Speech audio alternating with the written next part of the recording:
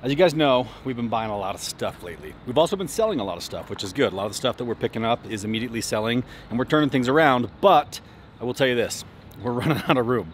Literally, we've expanded the size of our footprint here at the storage yard, double, and it's already full. We've got another lot that's pretty much full. Our shop is completely full, and we've still got a lot of really cool stuff that we're kind of sorting through, but if they're deals, we got to figure it out. It's worth us getting creative and figuring out how to store the stuff, because obviously we can buy it and make it, you know, some good money on it, like the snow blowers that we bought. We've got a lot of that stuff already sold and made some great money on it.